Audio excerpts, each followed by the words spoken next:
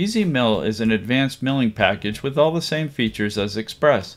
This package is certainly worth the investment when you can apply the following benefits. Multiple UCS. Create coordinate systems anywhere you need to reposition your workpiece. Not only will you be able to simulate your entire part, but you can create separate G-code files for each side in one document. 3D Machining Wizard. There are 4 styles of 3D toolpaths that offer both roughing and finishing using the same pattern, which means there are 8 different strategies, not to mention 3D projection for engraving and contouring over surfaces. 4th axis machining. If your machine supports a 4th axis, in EZMILL both indexing and wrapping are possible. 2D geometry or solid models apply.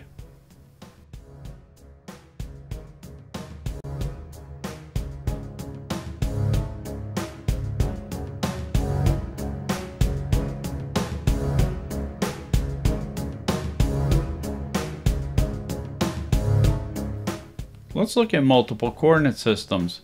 We'll start by positioning the world.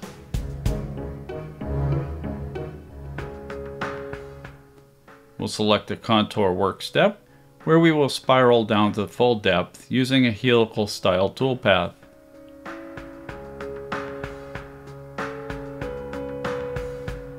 Using Smart Click,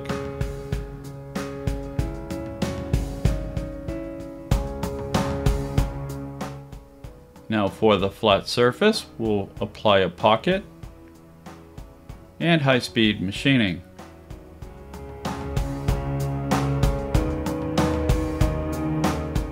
Smart Click again.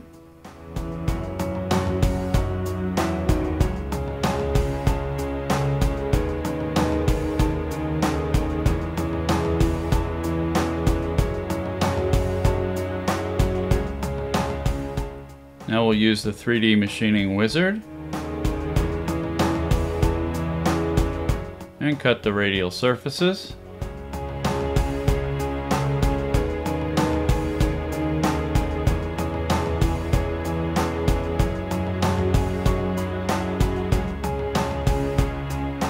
Choose the surfaces we're going to machine. Now all the remaining surfaces become check surfaces. That means that the work step should be aware of them and not violate.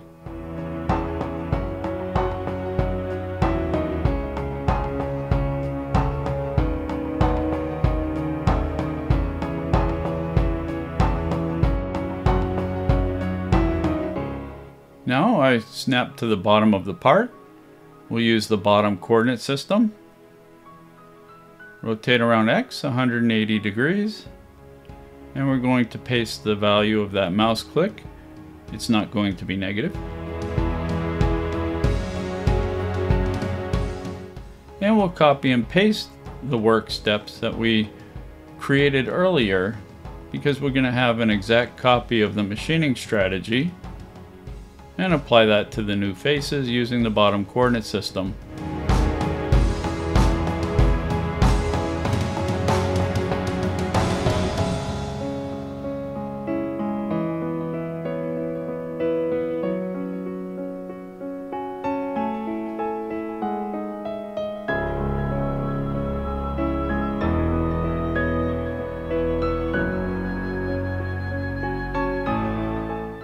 Our last 3D preview to see all the machining come together. Now we'll separate the G-code programs.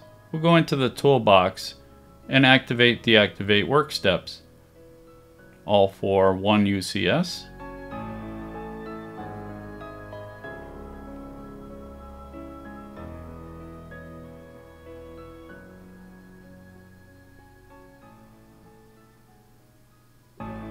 And we'll do the same for the other side.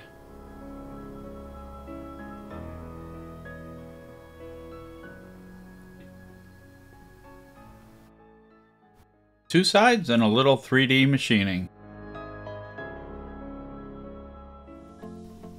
Let's take a look at our roughing passes. 3D Machining Wizard.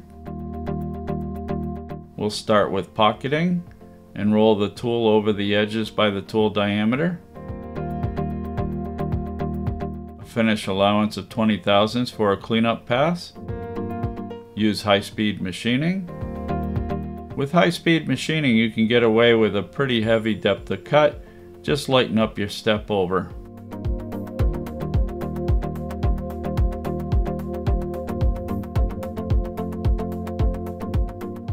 We'll turn off the high-speed machining. This gives us 5 different types of roughing tool paths to choose from.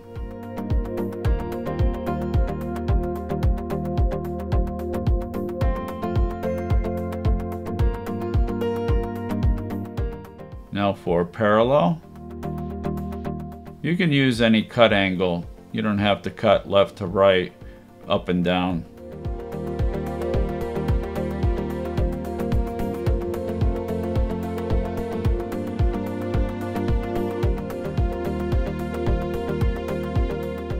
Now for radial.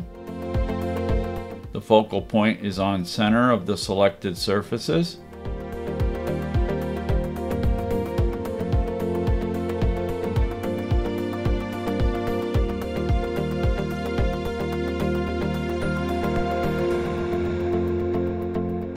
Now finally, longitudinal. The longitudinal is similar to the pocketing work step without the high-speed machining.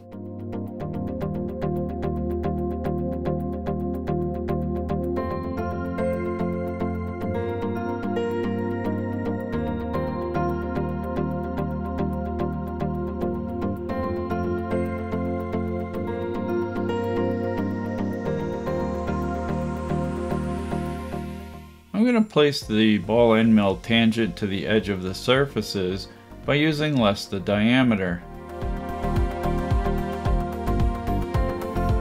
A heavy step over is used to get a better view of the wireframe preview.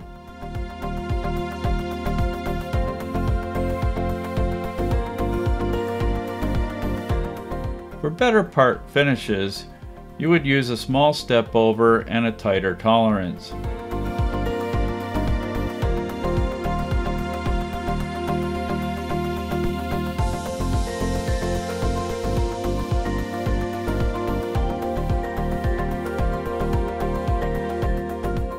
And in some cases, you might want to combine 2 different toolpath types to get better finishes as well.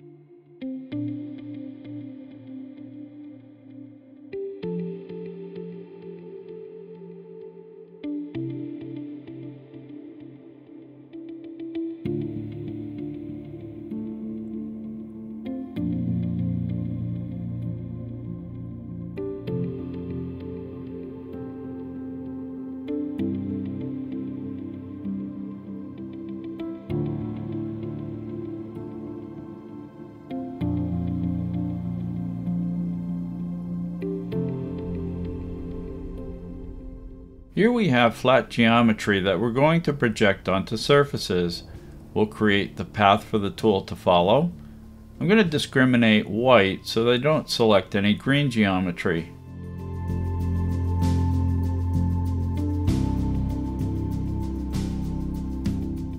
Choose curve projection. We're going to include our path, and the diameter is the tip of the tool.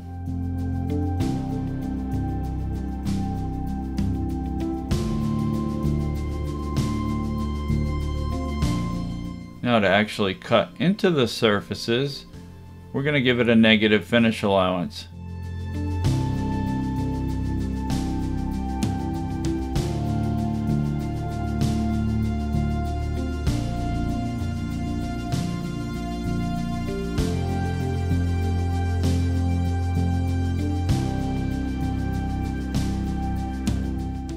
Let's create the top pocket. I'll change the tool diameter to something that fits. The Z surface is from the coordinate system to the top face.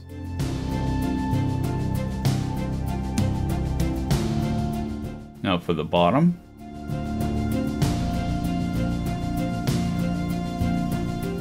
Make sure you go to Advanced and index around X. Go back in and make sure the surface height is correct and the rapid.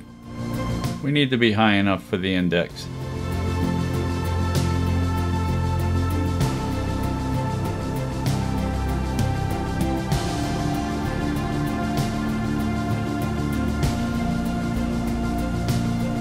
Now for the slot.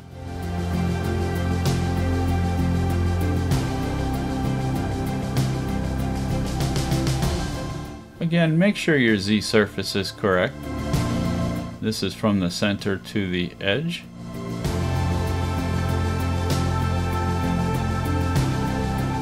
And the last side.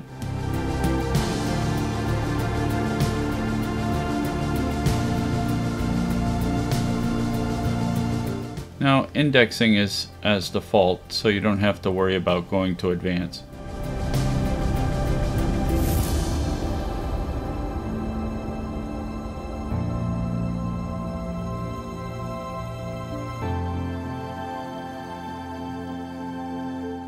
And this part is complete.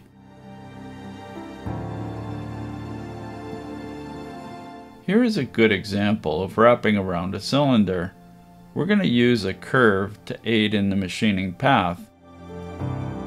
Go to Edit and make sure Verify mode is checked so you can select multiple surfaces. Now we'll create a contour operation. I'll change our diameter. Then the surface value is going to be from the center to the top of the cylinder, which is radial. Go to Advanced. Then for wrapping, select around the X-axis. Pick your path and verify. Now if you look, you can see that we're machining the curve on the opposite side. So we'll just go in and reverse the direction.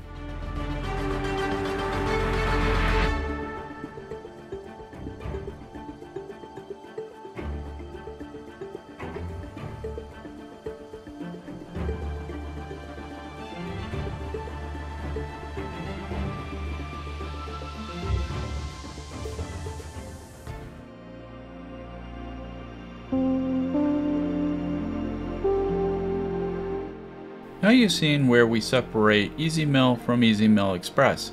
We thank you for watching this video and hope to hear from you soon.